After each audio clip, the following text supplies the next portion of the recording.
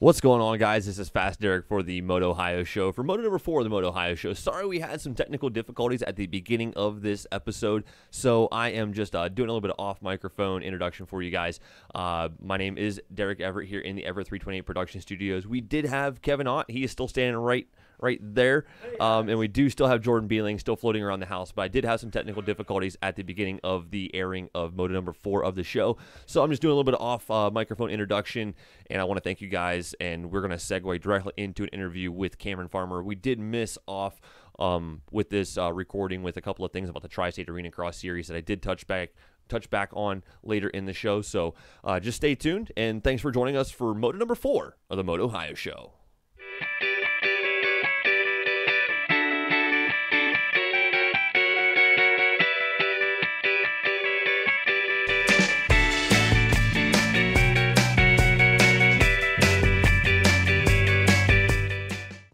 Right now, we are down here at the Salem Civic Center in Salem, Virginia. I am joined right here beside Cameron Farmer, son of the promoters Ronnie Farmer and Debbie Farmer. You've been with us you've been doing the Tri-State Arena Cross Series, this is a third year? Third year, yeah.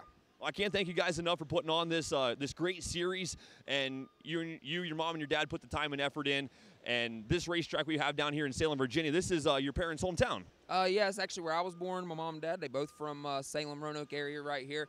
I was actually born in a hospital, Lewis Gale, which is right across the street from our hotel. So that's pretty cool. And it's really cool to come back, to the hometown area and put an event on like this for a lot of friends, a lot of family.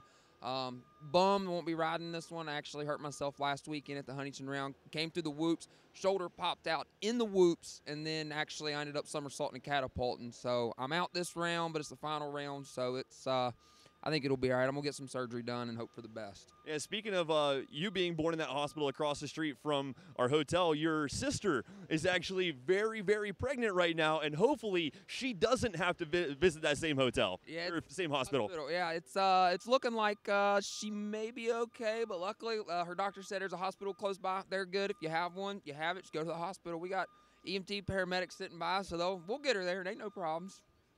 This racetrack you and Donnie put the time and effort into this weekend. This is Arena Cross at its finest. This stadium-style whoop section we've got this weekend is no joke. Like, those are huge whoops. As soon as I was walking into them, I'm like, Travis Sewell's going to like this place. Yeah, I was talking to him during times, man. I was like, hey, how you like him liking them whoops? He was like, dude, they're gnarly. So he's thinking they're gnarly, and he's killed every set we've had so far. I'm super jealous, actually. I don't get to hit them. I love whoops. I mean, even though I dislocated my shoulder in them, I love whoops. They're just fun to hit. It's where a lot of passing goes. It's because my first race was indoor, so Arena Cross, I guess, is more my style. Back in Huntington, it was your first race. Yeah, it was back in Huntington, 2002, I think is what it was, 2003, something like that. Because I got 17 years in it now, and I'm 23. So it's about 2003, yeah. And that was cool. I was on a P-dub, hit the wall, knocked out my 2 front teeth. Didn't even get to run the main or nothing like that. So it's a really crazy story, but 17 years later, still kicking it and building tracks now. So what does this Tri-State Arena Cross Series mean to you and your parents? What does it mean putting on this type of event for the amateurs around here? Man, we do it for the riders. I mean, my mom and dad have their own business, so this is more of a hobby than it is an income. Definitely 100% more of a hobby than an income, but we love motocross so much. We love motorsports. It's in my blood. We really enjoy it. We enjoy seeing the smiles on the kids' face when they show up. We enjoy building stuff that they like. I mean, we have a 50 rider hitting his 50-foot finish line. Like, that is awesome that that we can build something of that caliber that's safe enough for that 50 rider to hit, Yeah.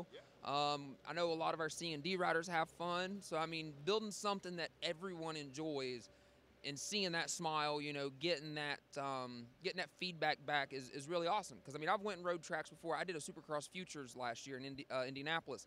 Hated that track. Could not believe that was actually an amateur track. I mean, they half-assed it. And that's not what we want to do here at all. I mean, we really pour out our heart and soul. Mr. Donnie Adams with Motivated Motorsports. I mean, he's a godsend to us. He's definitely helped us out. I'm a little more of a greenhorn than he is, but he's definitely teaching me some tricks, teaching me the ways to go, which is awesome that he's worked with me like that, especially with some of his connections through club and whatnot. And So I got a lot of, I really appreciate Donnie, and I appreciate, everybody. I mean, we're like a big family. And, if something happens, I believe we had some boys out here cutting down stop signs to get us pry bars to put a track back on about 30, 45 minutes ago. So, we all work together in this sport.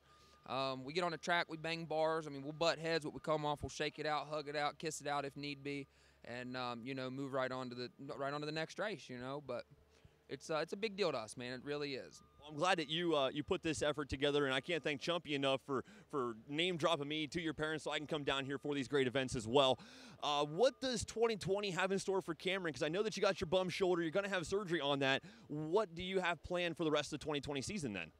Back to the Chumpy thing, Derek, we really appreciate you. You're the best in the business, hands down, man. The energy, the excitement, you never shut up. But I love it. I mean, it's never boring. It's never boring. But for my 2020 season, I am trying to get surgery as soon as I can. Right now, we're looking at, I think, February, what is today? February 7th. I'm trying to get a hold of my doctor. Hopefully, I can get a hold of him by next week. Go in and get surgery. I'll be out for 6 months, but we're looking to come back to. I'm gonna try to do minios because if I can, 6 months from now is gonna put me in September, October, November. So I should be back on a bike within 4.5. Going through some intense physical therapy is what I'm told. So the physical therapy will help me with the conditioning. The physical therapist I see, Joe Lambiet at Riverside Physical Therapy, he. When I was down there for other things, he was really pushing me, and he really wanted to see me progress. So I'm gonna go back down there and work with him. So I really have high hopes and high expectations coming back in September. And we're gonna move right down to minios. I'm probably not gonna do a whole lot of racing, and we'll get my bike ready. My front rim is making a C shape.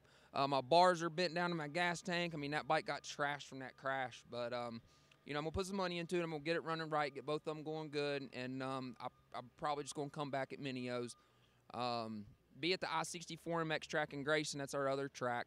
So I'll be down there making sure that one's prepped and nice. Since I'm not gonna be on a bike, I got all the time in the world on a dozer as long as she don't want me to take her out to dates. But Plan on having any GPs this year down there at I-64? We do. We're actually planning to have a handful of GPs down there. Huge, nice, fun GP course.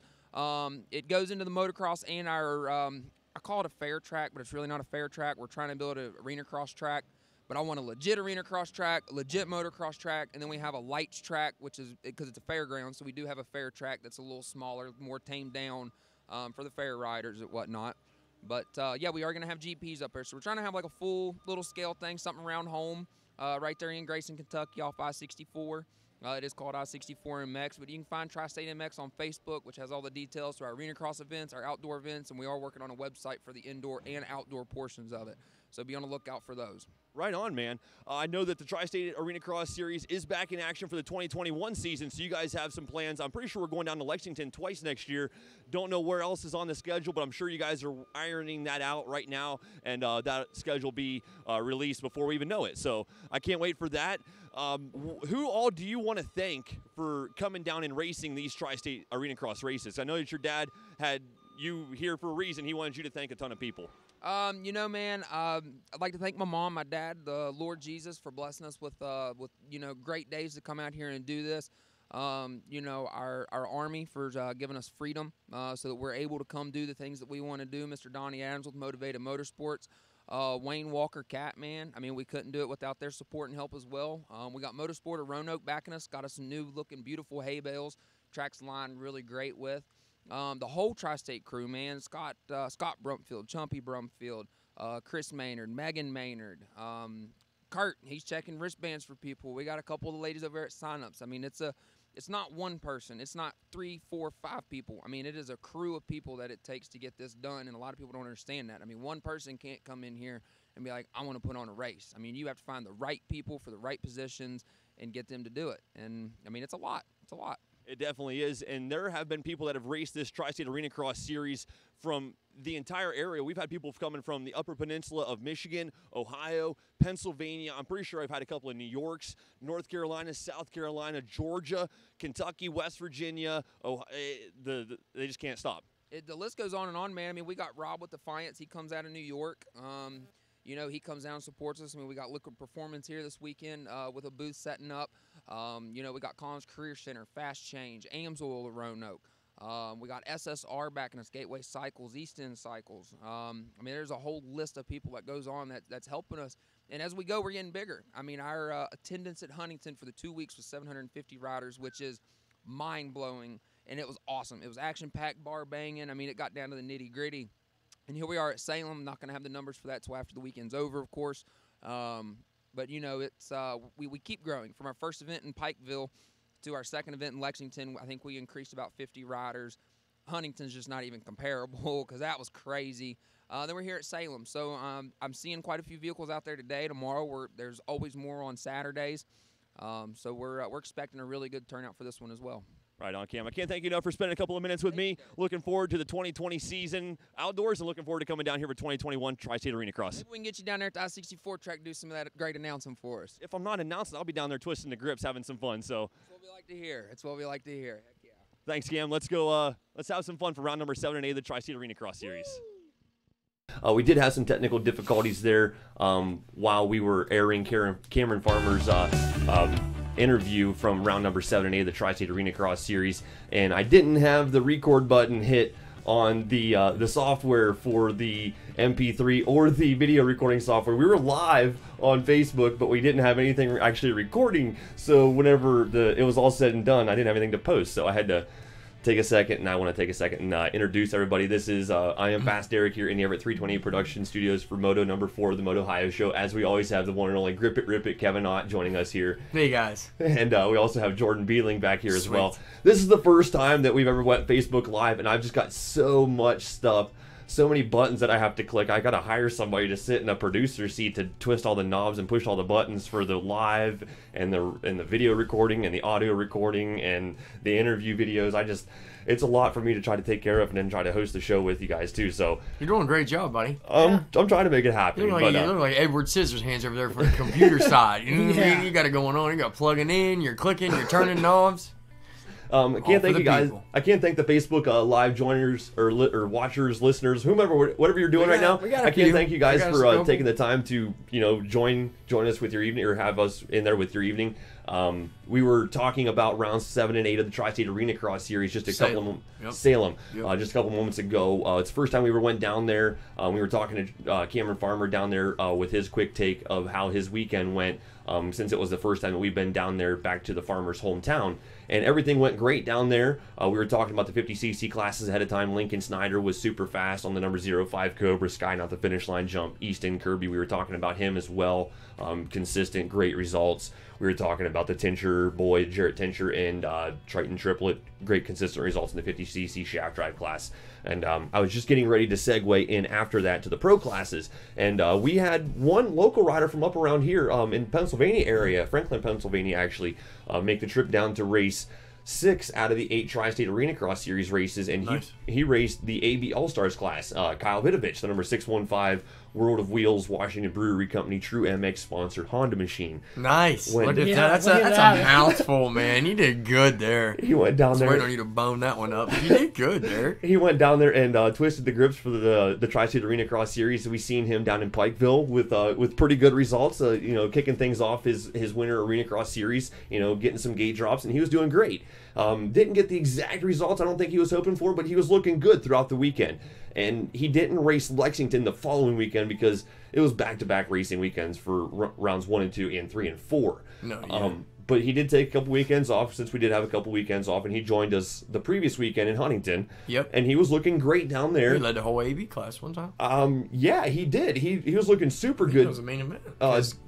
Drew Minton was right there with him. Andrew got second. And Dustin Byers was great as well. Third place. But I do know for 100% fact that Kyle Vidovich swept rounds 7 and 8 of the Tri-State Arena Cross Series in the AB All-Stars class. It was killer watching him. He was... Like I mentioned to you guys, when you guys went down to Tri-State with us, I mentioned to you and Talon both that Kyle had the perfect opening lap on Saturday night in that AB All-Stars class. He rode the defensive inside lines, the wide. Oh yeah, that was the same night. Remember? Absolutely. He rode right down the middle of the track, the wide bike where nobody could pass. And as soon as he had a couple of bike lengths set between him and the second place rider, he could hit all of his outside lines and just keep pulling away. And it was killer watching him then, and he did the exact same thing this past weekend for round 7 and 8. and ended up sweeping both nights. He's turning it on, man. He's really, you see the progression there from his first rounds, 1 and 2 probably. He's got this inside game figured out. He does like riding inside. It's pretty simple. It's going to be fun to watch him at Summit. I believe you'd be up at Summit. Yeah, he did say that he's going to be there. I don't think that he is going to be at Switchback, his home area race, in March. Conflicting dates because stuff's going on. We're starting outside, Dave. He's starting outside. And he's heading south and hitting qualifiers. So that's his plan. I did have a chance to talk to him after the races were over, just to see what his plan was, and that's his goal was to head south after Arena Cross is done, and keep progressing. So he's got his gate drops for the wintertime. He needs to get some gate drops for the. It sounds like he's moving in the right direction. He definitely is. He's got the right people behind him. He's got some support, and I've got some trips going south. I know that he wants to go south, and I'm going down. There's no sense in going down by myself, and I know that you want to go too, Kevin. So it's gonna be a great time. I got a 1-ton van. I got a 1-ton van. Load her up. Let's go. Load her up. Let's go to the races. We like to go. You gotta and watch have that some fun. vlog. I gotta Man. watch You that watch vlog. that vlog, and I'm gonna tell you, and then you'll see what the Huntington trip was all about, man. It was loaded. It was awesome. It was loaded down.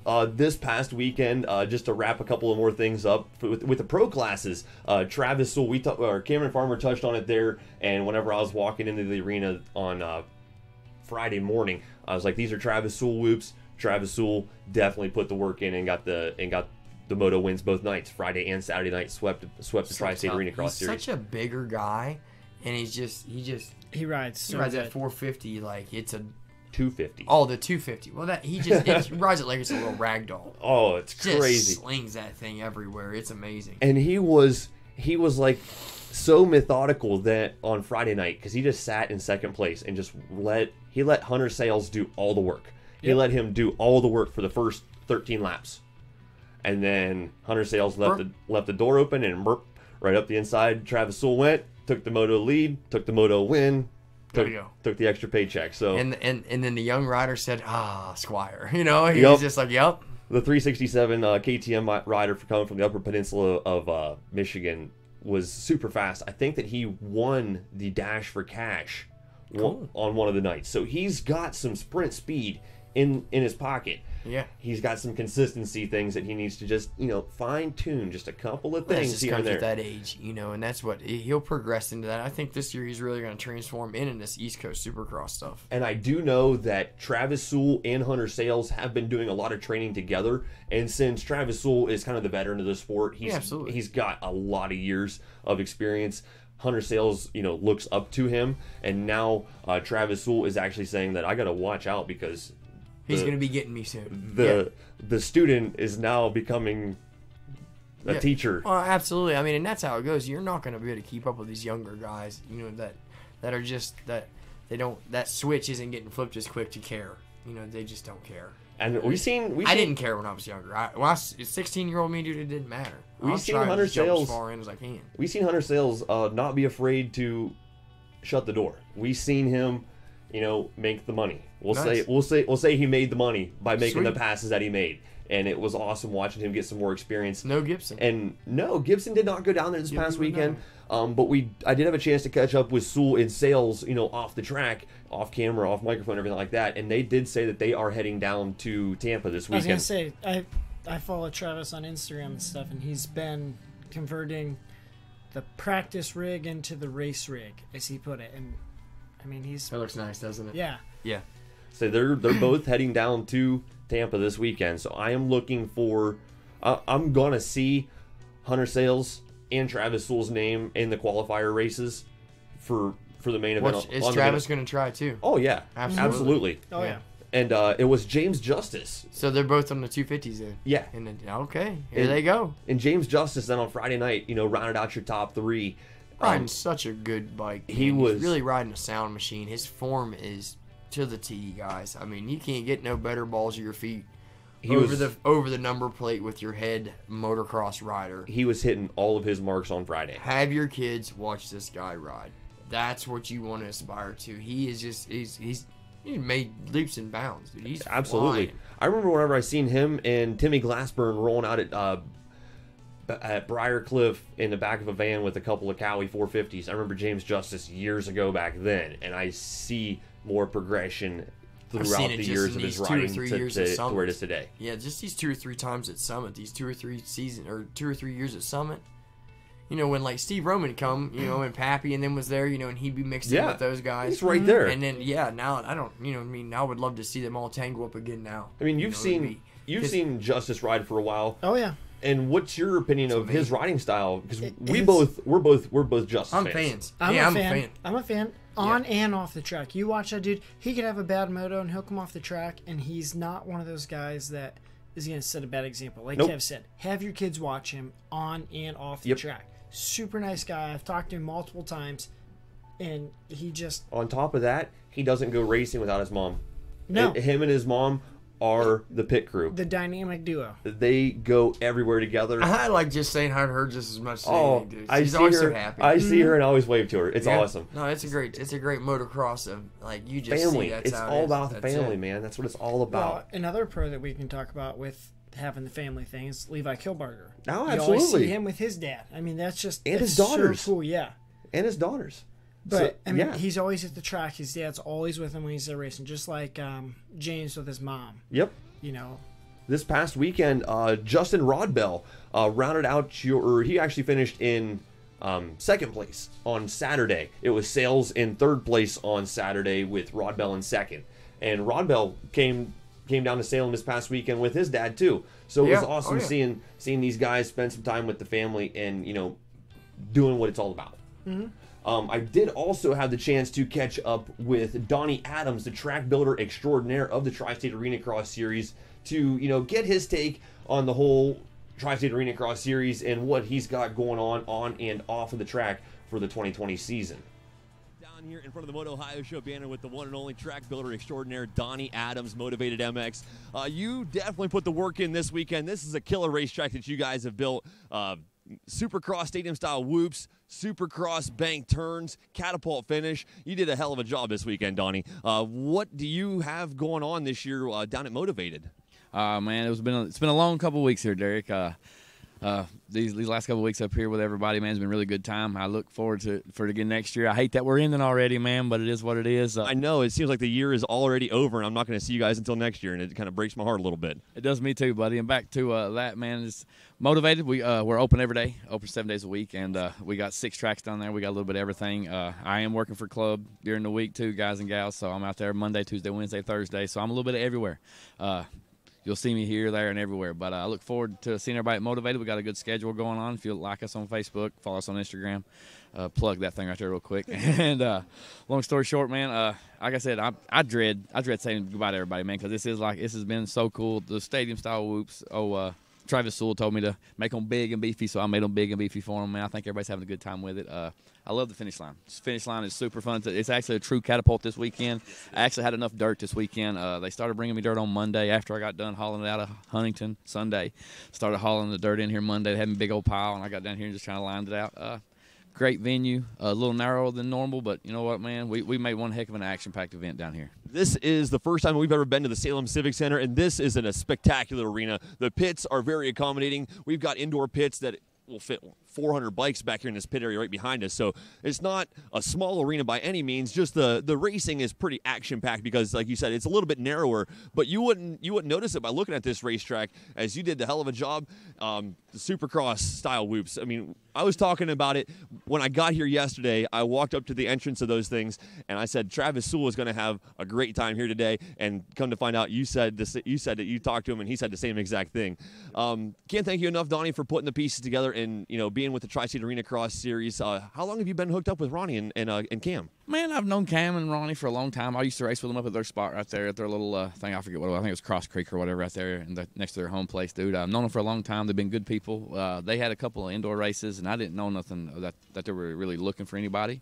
But I just kind of contacted Ronnie, like, dude, if you ever need any help, he's like, I'd love to have you help. Would you be interested? Lord, yeah. And back to you, man. You do an awesome job, man. You take over. You take control. It's a very professional thing you do, Derek. I hope you get everything going your way this year in 2020, man. I hope everything goes your way, homie. I've got some goals. I know you've got some goals with club and motivated. Everybody's got goals. We're just trying to achieve them. Who all do you want to thank, Donnie? I know that you're not on the bike, so you don't have, quote, sponsors, but there's a bunch of people in your corner helping you out and getting things done. Yeah, I want to thank, first off, I want to thank Ronnie Farmer, Debbie Farmer, Cameron Farmer, for everybody letting me be a big part of this right here. They just kind of let me do what I want to. They just say, go build it, and I do it. So it's cool, man. I appreciate that. I want to thank my family, Zoe, Amanda, my mom, everybody for just always being a part of it. And the motocross family in general, man. This is a big deal to everybody. I love it. I love your all's MotOHIO show. I listen to it every week, just so you know, man. I'm a fanboy. I'm a fanboy. So I appreciate you all, and look forward to the next one. Yeah, we did see Zoe, your daughter, out there at one of the races earlier this year, spinning some laps. And motocross is a family-friendly sport. We love having families here at the racetrack. I got my wife and daughters into the sport as well. We've got Hannah Gilpin and her stepdad racing with us this weekend. So motocross is definitely family-friendly, and we can't thank you enough, Donnie, for coming out here. Can't thank you enough. Shake your hand. Motivated MX, Donnie Badams, track builder extraordinaire, joining us for the MotOHIO show. All right, coming back into the Everett 328 production studios for Moto number 4, the MotOHIO show, getting all my buttons clicked here inside the studio. There we go. Joining us back here in the studio. I had to, I'm working out some kinks and ironing some things out, and we got all 4 dogs joining us in the studio as well, being good puppies. We got Baker, Hickory, Reba, and Bill, all just kind of chilling out. And it was great talking about the Tri-State Arena Cross Series. You had a great experience a couple of weeks ago, Kevin. It was a really sound weekend. Everything went without a hitch. It just racing went and came and gone, and there was a lot of good riders there that weekend as well. It's good getting some gate drops. That's it. Got to get you down there, Jordan. Yeah. Got to get you down there. I think if Summit would have been a little bit different this year, I think things would have been different for Huntington for me, but Well, I do know that Ronnie does have some pretty good plans for the 2021 season.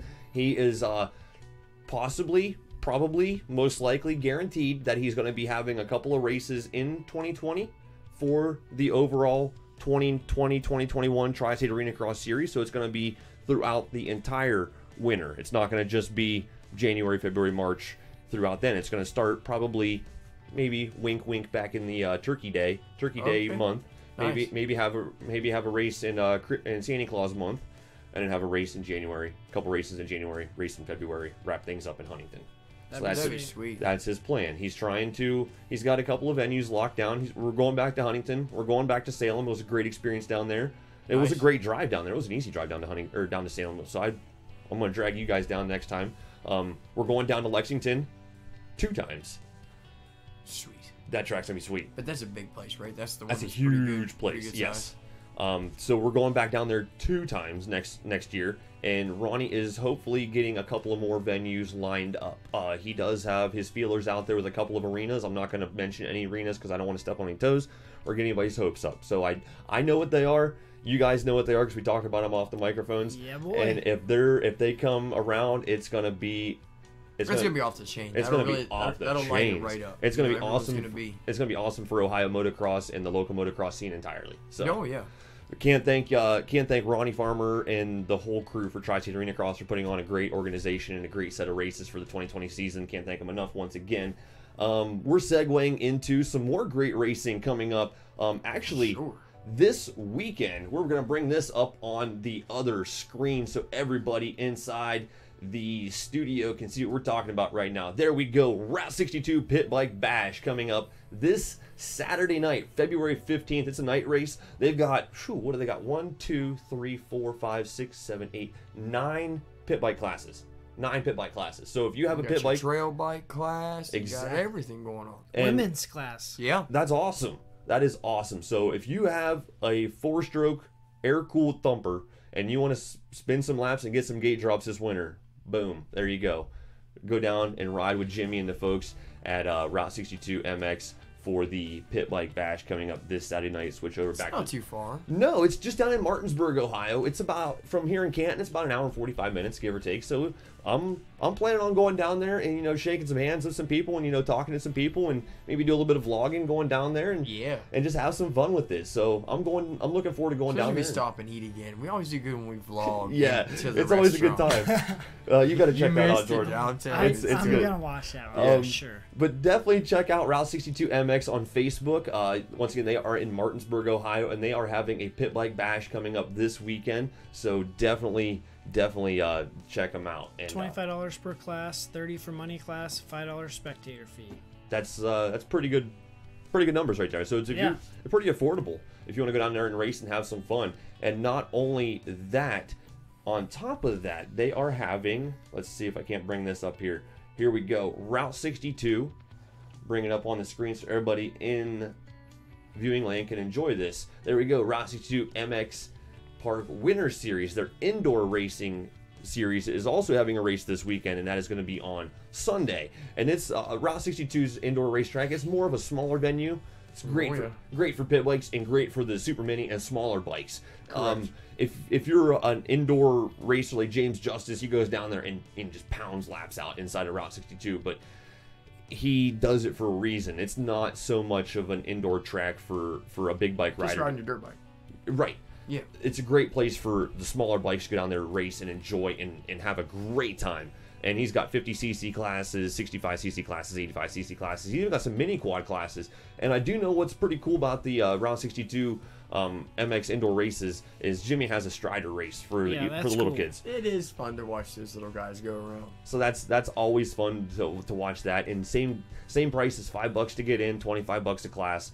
So check it out on Facebook, Route 62 MX Park on Facebook to get more information for their upcoming indoor series. A couple more races left there. Yeah, they got one coming up. Got a few left there. One on Sunday. That'll be round number 1, 2, 3, 4, 5, 6 of their series. I guess a couple left. Because I still see March 22nd, but that's just a banquet. Is there a race that day or not?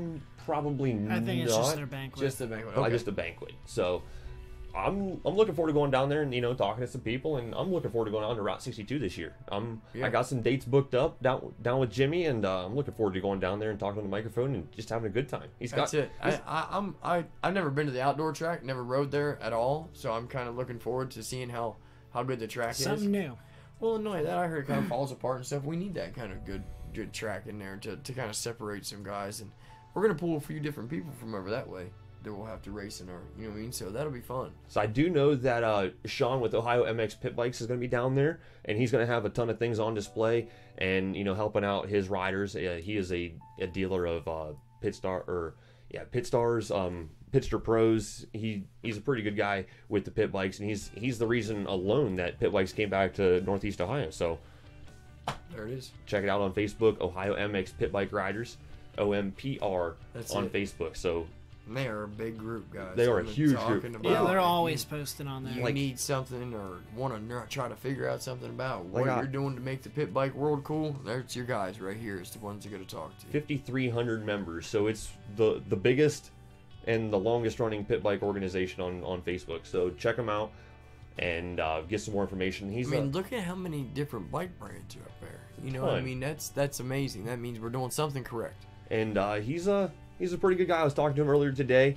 Looking forward to meeting him on Saturday when I go down there and watch some great pit bike racing action. We got some great things going up for the 2020 season for the MotOHIO show. What else we got going on, guys? We've got 62 coming up this weekend. We've got Summit coming up. Summit's next week. All weekend. There we go. We've got Jordan. That's kind of why we brought you in here, on top of some other things, because you mentioned some things off the microphone that need to be brought to my attention that we had you come in here to talk about. But since you're here, you're kind of Bobby's guy. You're kind of Bobby's rider. You're kind of his go-to test rider. Yep. And you've got some insight that you've rode the track ahead of time before. Yes. And you have an idea. Again, we have knowledge that we're not allowed to share with people. Yeah. So we have an idea of what the next Summit racetrack could potentially be like, but everything is always subject to change because you never know what kind of dirt gets dumped inside that arena. Yeah. You never know what's going to be, what the soil is going to be like when you're pushing around with the dozer. You never know what clump of dirt you got to work around, and you just never know. So the track plan could be thrown to shambles, and we could be pulling something out of somebody's keister and throwing it inside the horse arena at the Summit County Fairgrounds and be racing on it next weekend. Yeah, I think they'll have it pretty figured out. They do every year. They do a real good job. Yeah, every time it goes off without a hitch. So Jeremy B does a killer job building a track. Work out. Yeah, I've been up there times testing, and mid-test, I'll say something to Jeremy, and I'm like, "Hey, what do you think?" or he'll come up to me and be like, what do you think? And I'm like, well, and he's like, just tell me how it is. Is it good? Is it not good? Is it going to work? Not going to work? What needs changed? And I'll tell him, and he'll go spend an hour out there and change the track. I just kind of sit around and hang out, talk to Bobby, talk to Nick, or I'll ride other sections of the track and try different lines. They like me testing because I have the arena cross experience, and they know me, and me and Jeremy have built a bond that he knows I'll tell him, hey, this isn't going to work, This isn't safe. This isn't safe. Whatever. The kids aren't going to, it's not, they have to build a track that's friendly for everybody. You can't build a track that's going to cater to the pros. Right. Yes, the pros do bring some people in, but think of all the other families that are coming to watch little Johnny. They're not bringing in two PW50 riders and 2 junior classes. Yeah, because they're bringing all their family, brother, sister, grandma, grandpa, aunt, and we uncle, was at the eat stand and dropped. I get it. So in a way, they kind of do build something for the pros, but they build it for they build it for everybody, and I think that's kind of what they bring me up there, and they're like, hey, Jeremy be like, hey, try this line. This is gonna be the fast line, but try doing this slow. Do you think a 65 can double this? Do you think an 85 can double this? It's awesome that he has you do that for all different experienced riders. He tells me all the time, he's like, hey, don't just ride the fast line. Ride some different lines. Make up a line, or come into this section, screw up off the first one, and then can you double this instead of just doubling in and doubling through? To see if you can make something out of it. Can you roll in and then double if you get screwed up, or you have a little kid ride? Awesome. So, I asked him, I said, hey, can we talk about the track design you have in mind? And he told me no, because you never know what can change. I mean, that's what I was leading to. He could wake up tomorrow and be like, you know what, that track design is not what I want to do, and change it completely. So right. That's what I was kind of leading to. You never know what plans will and will not work out, and with what type of soil also has a lot to deal with it. Yeah. Everything has a huge factor in what comes to be what kind of track you guys are racing on. So that's why we're not going to be talking about that. We're just talking about some great racing action that we're both all three of us looking forward to. Yeah. And you guys are racing there, planning on it. I should be there Thursday. I'm planning on being Thursday, there on Saturday. Thursday, Friday, and Saturday. I plan on coming up there, doing some vlogging on Thursday for the practice day, and I'm actually going to be there all day Friday and all day Saturday. So I'm stoked. I'm stoked to be up there. What kind of race fuel do we need? We need race gas. What's the race gas? What is it? C4? What do you need for the 125? I just need some VP, and I need to get myself a bottle of Super M. VP 110, bottle of Super M. Bottle of Super M. All right. That's all that holds us up on a Thursday ride. We talk about vlogging. You notice whenever I tell him that we're going to have better confidence, I just lean into him anymore. You know what I mean? We got to get you back out there. I know. And make the motorcycles great again. We got all these nice steeds in the stable. I know. And we're not cracking the throttle. They're collecting dust, and they're not getting the grips twisted. We're getting so excited with gripping this grip. You know what I mean? But it's okay. Yeah. That's all in dandy mode, but... I'm a dirt bike rider. Derek, you gotta get back out there and ride a little bit, man. You'd have a good time. I've never ridden at Summit, so I don't think he has an excuse anymore. Before he said, my bike's not ready. My bike. I gotta work or something. We're all a little bit slow right now, and it can pop off. I'm sitting here watching the Facebook Live, and Ashton Krause just jumped in and said, "Ride my 125, Derek." I mean, I know I'll let him ride my bike. I'm sure you'll let him ride your bike. You can go for a little trip. Okay, so my helmet. I'm going on pump gas. My helmet is. I always got gas. My helmet's always in the van. I'll tell you that. So I always have the capability of riding. I mean, my van's always got 2 helmets, 2 sets of boots in there, so pretty much, right. And plenty of goggles, plenty of gloves. So if that doesn't get the old, I'll get some race gas. I'll get some race gas, and I'll be up there. Thursday, I think we can spend a couple laps. Yeah, I guess I can do some riding. I can do some riding. Because I gotta go up anyway. So I got a 1-ton van. I can just throw the bike in the back and go wherever, park wherever, do whatever, blah blah blah blah blah. Hey, if it comes down to it, I mean, my van's going up. It's not that far from here. We can just throw it in mine, and then you can just drive your little grocery getter up there. And there we go. Absolutely, bring bread. So pick up milk on your way over. Bring it up. Today is February 13th. Recording day is February 13th, day before Valentine's Day, and we are talking about Summit MX for rounds. Was that 2 and 3 or 3 and 4? How does that? I How do think they we count talked that? about this last Round time. I two. think they just consider it one round. So you have Okay, round this is 1 round and round 2. So this is round 2 of Summit Indoor MX coming Round up. 2 in the final round. It's yes, Yeah. the final round of the indoor season for the Ohio Motocross Association, and it's coming up on February 20th, 21st, and 22nd. Looking up at the calendar, so that is practice day on Thursday, and race day Friday evening, and then race day all day Saturday. That's it. Okay, It's always fun. make sure you guys add that to your calendars. I'm pretty sure that we're gonna get more gauge drops. online sign-up is open now. Awesome. Pretty Yeah, sure. pre-registration Pre-registration's open now, so get yourself in there and avoid that hectic line. That you I've got seen here that sometimes. line in the past. Don't wait it's till not the bad. end to pre-register, because then that's how we get screw-ups. I know they complain about that. Like, everybody the- tries to toward do the it end. last minute, and it kind of freezes the system up a little bit. I get it. I think the end, they close it at Wednesday at like noon, I believe, is when Okay. it ends. Yeah. So try and get signed up before that. Just Yeah. make sure you're in And and if- good to go. It's pretty sweet Pre-registration. because they put it up on the Facebook, the summit thing. It was me, Scott, and Rhett. Yeah, I see. Yeah, the that. boys. I was pumped, man. I was like, yeah. 6 Nicks Racing. Well, and that's hilarious because I'm just like reading Rhett's mind. Like, I know, go out there wide open. I get it, Uncle Bub. I understand. Like, He's like, all right, get out. ride hard, get inside. It's like I'll just be chirping in his earlobe. He's such a good boy. Also coming up pretty soon, we just mentioned that, March 1st is a Route 62 indoor race. That's their final indoor race. That is coming up end of this month, beginning of next month.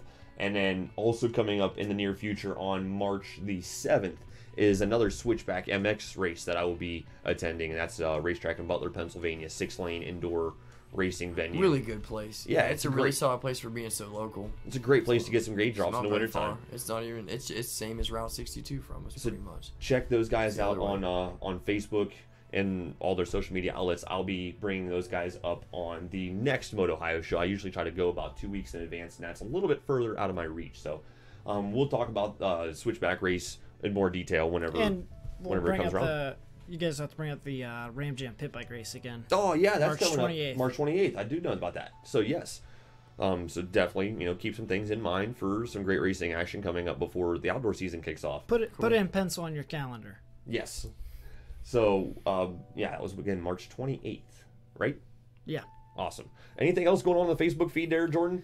No, Any- nobody else has commented yet, so Okay, we are answering any questions anybody may have. So if anybody There's like wants some to, party comments, and then there's live video comments. I got everything going on over yeah. here. this is the most interaction that we've had for the MotOHIO show probably to this point. I don't know how many viewers there are, watching us, but Still got It we're keeps still got fluctuating. 10 to 20. I here can't and thank there. everybody for taking some time out and some joining us. And hopefully, with my technical errors and all that stuff, I will be able to get this video footage and the audio footage ironed out and posted correctly, so it doesn't sound so foolish coming in the middle of a interview with somebody. So hopefully I can get that figured out. Back to the show. We've got some more stuff to talk about. Another reason why we brought Jordan here in the studio, he actually brought to my attention that we knew that we had the pro race this past weekend, but what I did not know is some of the qualifying times leading into the heat races for the main event program. And Yeah. I'll bring this up on the screen for you guys. And yes, I got the proper one up right now. So I'm bringing this up on the screen for you guys right now. And if you can see this right here, you've got Dylan Ferrandis. His split lap time, fastest lap time for qualifying was 48.991 seconds. And Austin Fortner's was 49.228 seconds. Okay, now keep those times in mind. High 48s, low 49s. Clicking over here to the 450 qualifying times, we've got Adam Cianciarulo's fastest lap time in qualifying at a low 49. So your fastest qualifying time of the day was a 250 rider. That's On a crazy. Yamaha. On a blue bike. Yeah. On a blue That's, bike. that's Dylan Ferrandis for you right there in his prime, man. He set him a heater, because if you think that these guys have the mindset to where, hey, on these qualifying times, we can go out there and just go balls out, one lap. We don't got to do a lap after that. You don't have to put in your mind that you have a certain amount of moto that you have to get through. So you can just go full sprint that you never really do in a race. So That's they just lay it crazy. down. When they come by at that checkered flag spot, and then when they land that's when they know, and they just turn it on. And like I say, dude, when if you you- do one sprint lap, there is your guy. It's like a straight rhythm almost. Because you don't have anything to do after you come back across that Holy one cow. lap. Did you see this, Jordan? Qualifying time 2, 3, 4, 5, and 6 were, well, Hundreds. 2, 3, 4, and 5 were split by Wow. 800ths of a second. Yeah, the only reason I caught that 800ths was of a second. That's why we got transponders, guys. Yeah. That's You, why you're there's telling me. transponders. Look at the qualifying time here between Jason Anderson and Cooper Webb. 0.005 of a second is your split between 500s. third and fourth qualifying time. 5,000s. That's yeah. 5,000. The only reason I caught that was actually Faulkner on the podium. That's like they come across the same time. Like one knobby was ahead. Yeah. You know what I mean? Like Whose transponder was slid further down on the fork tube? Like the little, Yeah. the little hairs off your knobby was ahead. You Yeah. know, like damn, man, That's that's amazing. crazy. But yeah, I caught it because Faulkner on the podium said, it's kind of crazy that Dylan and I were the first and third overall qualifiers. And I was like, wait a second, what? And I looked it up and I was like, holy That's cow. insane. I mean, the track's going to be different because you have one group that went out there and then you have group A, B, and C for the classes. Right. So the track's going to be a little bit different, but that's still very impressive that a 250 can run the lap times of the top 450 guys. I got Reba joining me here. Yeah, I couldn't believe that whenever you said that. I had to do some research and, continue to... The boss is watching us, too. Uh-oh. They must be eating Chick-fil-A right now. Okay. So, Hi, honey. Happy birthday. well, Yeah, that's what it. that is crazy. And looking at the results from this past weekend up in San Diego, the 250 class results, Dylan Ferrandis, fastest qualifier, taking the main event win with 19 laps in that 15-minute plus 1 lap main event. Is how long those are, 15 plus 1 and 20 plus 1. Yep. Is what the 250 and 450s are. So you're getting 19 laps in. He's pushing the envelope there. And he was 6 seconds ahead of Austin Faulkner. So the qualifying... Went after running second place for a little while. He didn't lead the whole thing. He didn't lead the whole thing. He come through, And- past Faulkner, and then checked out. Right, you're right. That's setting that's really a precedent going into the 6-week break. Austin's got a lot on his mind. I can't wait for Tampa this weekend to see some of the East Coast riders. Well, see, Yeah. that's the thing, because like he's like, man, I got to try and knock that number 1 off of his bike, and that's not a very good start. Okay, just a quick thought here. Out of these top 20 250 riders, who do you think is going to be coming 250 West Coast riders? Who do you think is going to come over and race the 450 on the East Coast? I know Carnell will be over there. He'll do the. Yeah, I think he just Carnell rides does his it. 250 though in the 450 class. Yeah, I he believe does. Mr. Yeah. Hardenaff will probably be over there because he's Hey. a bigger rider. Yep. As you bring up Logan, shout out, 15th place. Dude, gangster. I know. That's awesome. Yeah, Right there. Clicking it off. Amherst, Ohio. Cha-ching. Vermilion. I mean. Vermilion. That's Good awesome. job, buddy. Yeah. Really doing a great job out there, man. You're really holding it I'm a down. little disappointed with the Troll Train. A little bit disappointed with Alex Martin's performance in 10th place there. Not to say he's a bad rider. It's just he's an outdoors guy. Him and his brother both excel when the conditions get terrible Plus, outdoors. I mean, look what he's coming back from. He was off. Was he not off for like a year? That's Jeremy Martin, Oh, that was Jeremy Martin. and he's Oh, his racing the East brother. Coast. Yeah. Alex Martin is just a consistent guy that he puts the work in to get those results.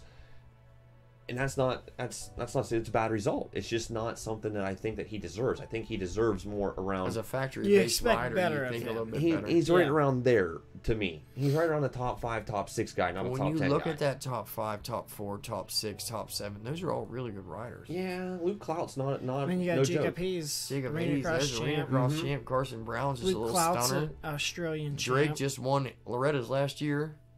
Yeah, they're all Doing really good. incredible. But I just was hoping for a little bit more out of the Troll Train coming into the 2020 I'm with season. you. I expected a little bit better. I mean, It's but just them starts, man. Them starts will get you when you guys got, you're separating those from 5,000 seconds and stuff. You're going to just, with you the- guys are so close in times, there's no place to make up time. With the talent coming into the 250 class, where does that put Alex Martin for 2021? Well, right. I mean, on a 450. Yeah, that's what Does you he got to move think. up? You got to think that he's got to move up because he's older than Jeremy. I mean, I guess you can ride the 250 for a while. Davos rode it his entire life, but I mean, That's why he didn't retire off a 250. I really thought he was going to. But he really does well on his 450 though. He's really getting decent results on that bike. So yeah, who's gonna transfer over and ride a 450? I say 100% Brandon Hartranft. I see him. We see him on. Man, I don't know a lot of these guys will lay back because they don't want to get themselves injured. Well, that's what I was saying with Brandon because he doesn't have anything to lose. He's sitting 4th in the points right now, though. Is he? Yeah, he's doing really well. He's doing really well. Really good, I mean, Jacob Hayes, I see him coming over and doing it. I see Luke Clout for sure. For sure, I see Luke Clout because I hear them complaining, or I hear them complaining, or him complaining about it on the TV airing about the 250. Like, he just doesn't like to ride it. He likes to ride a 450. So I see Luke Clout coming over and racing the East Coast 450s. Yeah, I could see that. Plus, it'll help.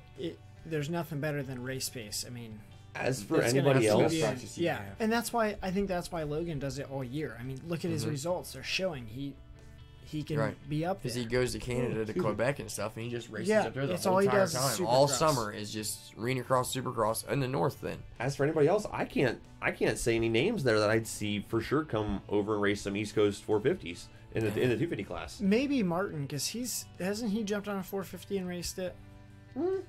I think he did. Martin Costello or Alex Martin. I mean, he might. But a lot of those guys that if they do come race the 450, guys just ride a 250. Yeah, they won't get up on a big bike. Some will. Like you said, Cloud will jump on a 450, but I bet Carnell won't. Hartranft might, but I bet he stays on his 250 because he's been. Hartranft might jump on a 350. Might. That'd be sweet. I mean, something different. A stepping stone for him, not quite all 450, because we did see him have some pretty killer results out there whenever turns didn't matter at the straight rhythm. Hartranft got second place at in the 250 two-stroke class. Sweet. Behind Ken Roxon. You know what I think would be awesome to watch? I want to see Carson Brown ride one of those BBR pit bikes he rides on a full-blown supercross track and see what kind of lap time he can put down.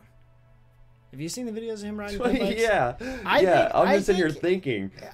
I'm thinking about him hitting all those supercross triples on a BBR pit bike. He might not be able to hit the triples and stuff, but he can definitely double them. But I wonder if he just rolls the first, and then he probably just double out of them and then just keep it moving. Or he just double single. Or some sections he might double in. Triplet. Like, those things have the power, and those things, he's fast enough on it that he can hold the momentum around the outsides that he would be I've watched the videos of him, like, I think he was out at Paula and was launching huge jumps. I'm like, dude, you got to be kidding me. Like, I want a pit bike. I think it'd be fun. I want a pit bike. I want a new bike, and I want a pit bike. Those two things that I really, really want. That's awesome for Dylan Francis working his way through the pack and taking the top spot there in the 250 class. There's a reason why he's got that #1 plate. You can say whatever you want to say about the incident a couple of weeks ago. We discussed it on the air on a previous MotOHIO show. So if you want to get our take on it, Kevin and I pretty much had the same take on it. I think I was here for that one too. I think you might have been. And you still have people. I mean, I see the forums and stuff and see comments on Vital's Instagram. Everybody keeps complaining, oh, he can't make a pass unless he makes contact. I mean, let's be real here. You're talking about the fastest guys in the world. They're on their A game. Sometimes you might have to make, I'm not saying you go and T-bone take him out, but you might have to make a little contact and knock him off a little bit to back him off his pace. I think that you got to show a wheel. Even if you don't make contact, you have to show a wheel to the guy ahead of you to let them know that, hey, whoa, that guy's here. It's a mind game. It's a mind game, exactly. So I don't... Because there's not enough of these guys that are professional enough to just reel them in. I don't care if you're right there. Like, I really don't even care if you're right on my, right on my rear fender. Because I'm still going to ride my lines. If you're not going to duck in there like you said, then I'm never going to worry about you. Yeah. If you want to follow me to the checkered flag, that's fine. Yeah. But if you want to get that race win, you're going to have to make it happen. Mm-hmm. And that's what he does. And he sounds funny when he talks about it. I mean... I just made you pass, and it was just the memes are pretty funny. The memes are funny. I love it. Yeah, that's all great. I honestly don't mind Dylan Francis. I don't. Any publicity is good publicity. So he loves it. I'm on Francis's board. I've watched some of his Instagram footage. Wow, he can make that 250F fly. Mm-hmm. Like just the stuff that he can do.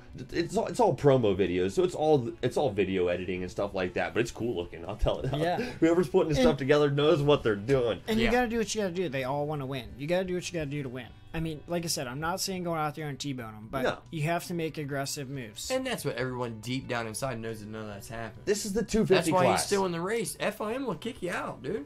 No, he's on probation. They're not going to deal with it. They know what he has to do, and they know he's been doing it clean. This is the 250 class. It's almost expected that is the type of racing that. Right. These aren't veterans. This isn't a vet class. The 450 class. This is an older group of seasoned riders. This Martine moved up. These are just these are just all the experience is gone. Just young kids, some of them teenagers. No, you know what I mean? So that's where it's at. Rewinding a couple of years ago, we all remember the Marvin Musquin Eli Tomac incident where, Tomac made the pass, Marvin Musquin came back in and took them both out. Everybody remembers that pass. I remember Zach smoking Savachi for the title. I was there. I mean, I witnessed it firsthand. That Did was you really? Awesome. That was awesome. I love it. That would have been awesome. That would have been so killer. Nobody was upset about that or this or that, So it is tomato, potato. Don't give me that. No way. There's no way that you're gonna always yell about this guy. I don't like him, but he's just racing a good bike right now. And he is racing a great bike. He's riding tremendous, and no one can step up. Faulkner knows it the best. He knows it 100% the best, I promise you, because he knows he's really going to have to do something in this 6 weeks and get himself together. His starts are there, but it's not good enough now because Dylan's starting in 5th and coming and winning. Yeah. Because David Vulleben does nothing but preach to him and says it's not all about the start. Because he doesn't want his rider to think if he doesn't get a good start that the race is over. It's all about the race. Yeah. It's all about that pace, the last 2 laps. Well, your last 2 laps better be your fastest. Yeah. Now you're talking. The incident we just talked about, Osborne Savachi. Osborne wrecked off the start. Right. So he was dead last. Came back from dead last. And came back. And won the race. Well, he didn't win the race. Oh, no, yeah. He got the championship. But, I mean, they were up near the front. Yeah. I want to say they were like top 5. I thought he saw podium, but I didn't know. I can't remember. He might have. But that just goes to show you don't. Yes, getting the whole shot is going to make your life a lot easier. The horse shot? The whole shot. The whole shot. On Tuesday. Yeah. So that's going to make your day a lot easier. Oh, yeah. I'm with it. But if you don't get a start, that's not the end of the race. The end of the race is when you see that checkered flag. Checkered flag. And you can put your head down and charge. And you got to. And do it. Something I'm gonna put a tick mark in this. Something I want to touch base on Moto number 5 of the MotOHIO show, flags. We all are familiar with flags, and to me, the white flag is a courtesy flag. It's not always going to be there. The race is done when the checkered flag is there. Right. No, so, I understand. That's all the more point that I want to put in that for right now. But I'm just putting a star and an asterisk next to that. That is something that I want to talk about in detail. So we don't have a whole lot of races going on next weekend. There's not going to be a whole lot to talk about. So let's get a topic to talk about.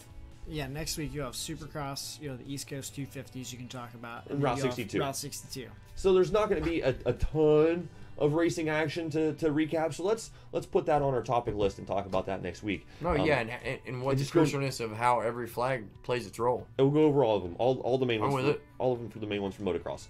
Let's segue here into the 450 class. Impressive ride, Cooper Webb. There's nothing more you can say about that. That he deserved that one. He put the work in and led that one. He was just a faster guy, man. He was the faster guy this weekend. Finally putting the pieces together. What was this, round number 5 of the Supercross series? Something like that. 4, 5, 5, 6, something like that. And finally, ending up where he did at the end of last season is great to see. Especially with the caliber riders behind him, such as Eli Tomac and Adam Cianciarulo, and especially Ken Roczen, who's had the past 2 weekends main events win. So keeping Ken Roczen outside the top 5 this past weekend, that's it. That's pretty track good. Really broke down over there. It really seemed like the whoops got one line through him and stuff, and a lot of following was going on. I mean, not much. Cianciarulo was jumping through him early in the main event. Early in the main event, Cianciarulo was doing a jump line. So they were already broken down by the LCQs. The track was toast. In the LCQs, I think they started to jump through because I remember the announcers pointing that out. I wish I could point that out. Well, it's when you have like that many caliber big bikes ripping. Oh, it's just. I'm stoked to see Martin. I don't know why that dirt didn't steal. They're getting the heck out of here. That's why. Seeing Martin Davalos there in 13th. Rolling. Or excuse me, 12th isn't a bad result for him. No, not a bad result at all. One person I I don't know exactly what happened to Jason Anderson. I remember I watched the whole 450 main event. So if something happened to Jason Anderson, I did see it, but I don't remember exactly what happened. So I'm a little bit disappointed, off the cuff, seeing Jason Anderson into the number 14 finishing position. He just position. fell down or something. I mean, he just washed in the corner or something. I'm not super thrilled. Someone tell us about that result. I got videos. I got comments here. Yeah, I got my comments up too. Someone can say it. It's good to see the Levi Kilbarger trained rider Justin Barsha there inside the top 5. That's great to see him, keeping consistent results as he, was the main event winner back at Anaheim 1.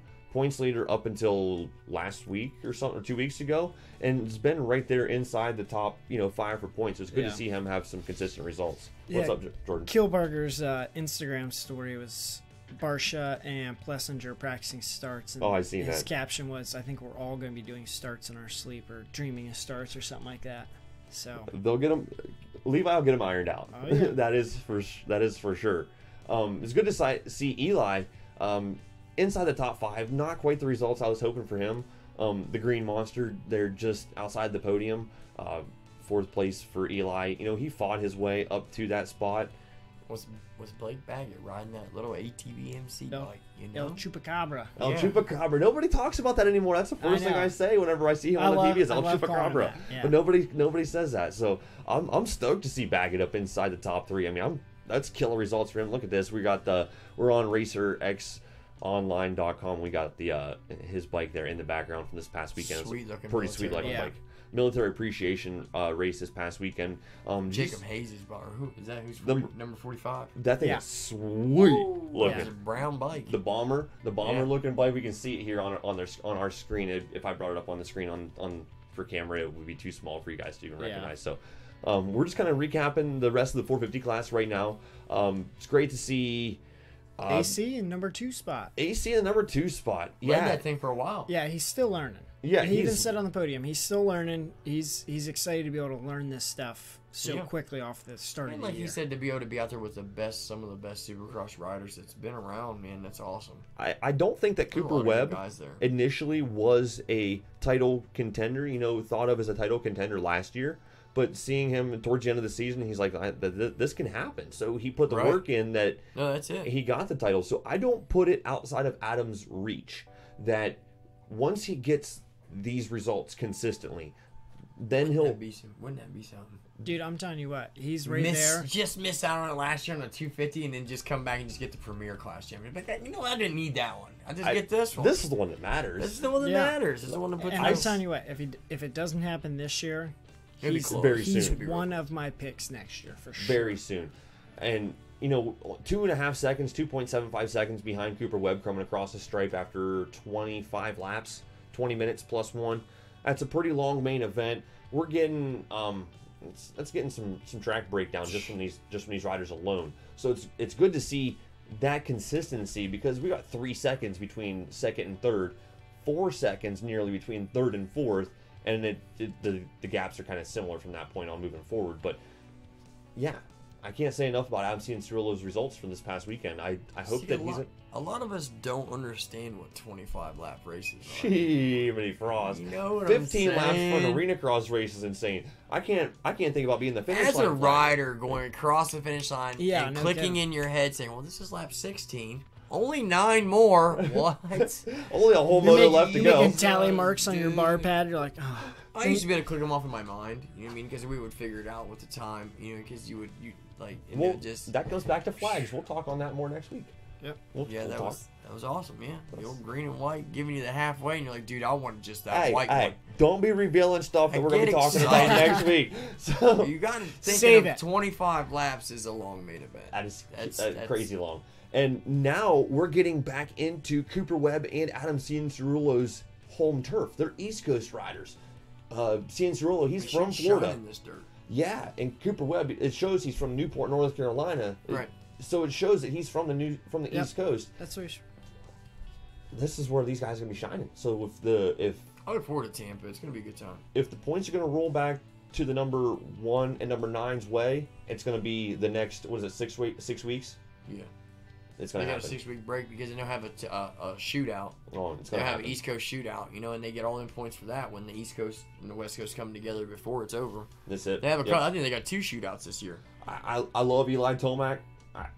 He'll pick it up. He's what? He'll be up there in Tampa because Tampa will get real rough and sandy and 1 point chopped outside out. of the lead right now. He'll be chopped up at Tampa, and he'll be doing great. Ken Roxon's still leading the points with Eli Tomac in second, and I don't know off the top of my head who's in third.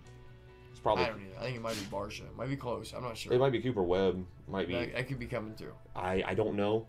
Come on, Ashton Krause. You're my saving grace right now. You're the guy. I mean, we do have a computer. I know, but I'm doing so much. I'm doing so much. I don't want to click a button I shouldn't click. I want someone to tell me on my comments. You got the comments up? Yeah, I got the comments up, but I'll someone look needs at to just chime in. They guys, got a computer too. Do you guys have anything else that you want to touch base on? We touched base on rounds 7 8 of the Tri-State Arena Cross Series. We touched base on Route 62's race coming up. Reba's trying to eat whatever is in your pocket, Jordan. I ain't got nothing in my pocket. We've talked about some jerky in there.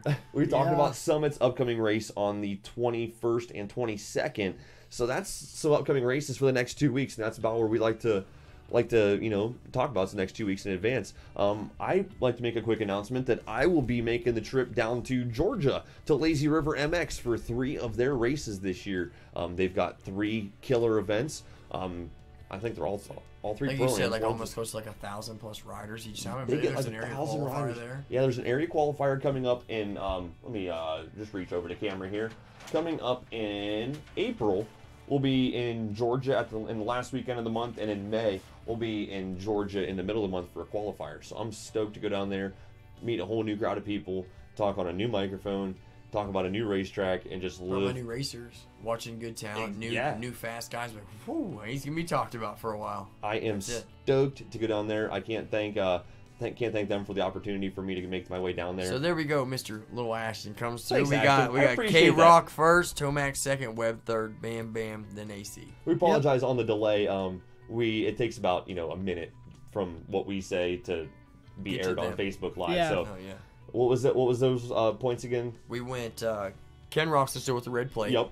And then in your second place would be Tomac. 1 point out. Third place Webb. That's what I Fourth thought. place Barsha. Fifth place AC. Yeah, that's awesome. Roxon has 130, Tomac 129, Cooper 121, 116, 113. So Adam just being it's gonna fifth be close. place is amazing. That's a good feat. It's going to tighten up in a hurry. Your 250 class is Ferrandis with 135, Cooper with 128, Forkner with 122, Hartramp 110, and Martin is in 5th with 98.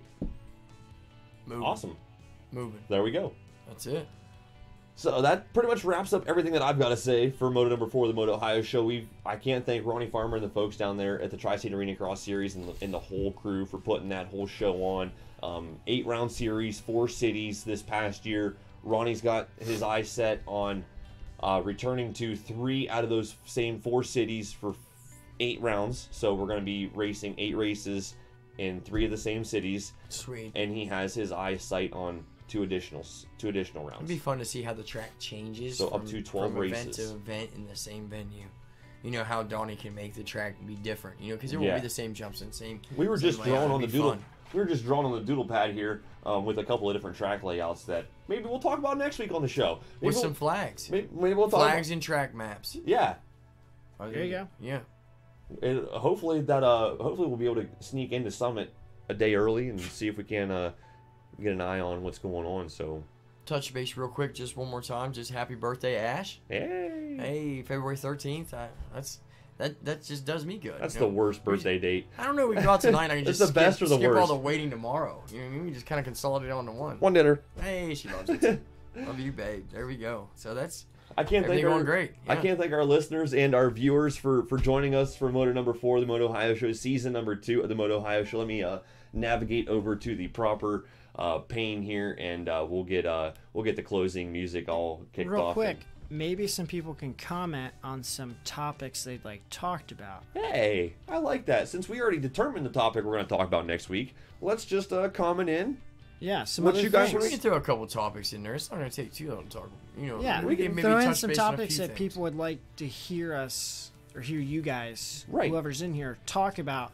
So it just gives them a little bit more reason to listen in, other than we cover everything. We'll probably have you back in the studio next week, Jordan, just to talk some more Supercross and hype some more Summit. And probably the week after Summit, we'll get one of those riders that race that. Hey, we got a bone somewhere in here, knocking something over. The week after Summit, we'll get one of those riders to come in here in the studio and talk about their Summit racing experience and see how they got into moto and just keep on spreading the word of motocross. That's right. That's right. So once again, I can't thank you guys enough for joining us for Moto number 4 of the MotOHIO Show Season 2 of the MotOHIO Show here in the Everett 328 production studio.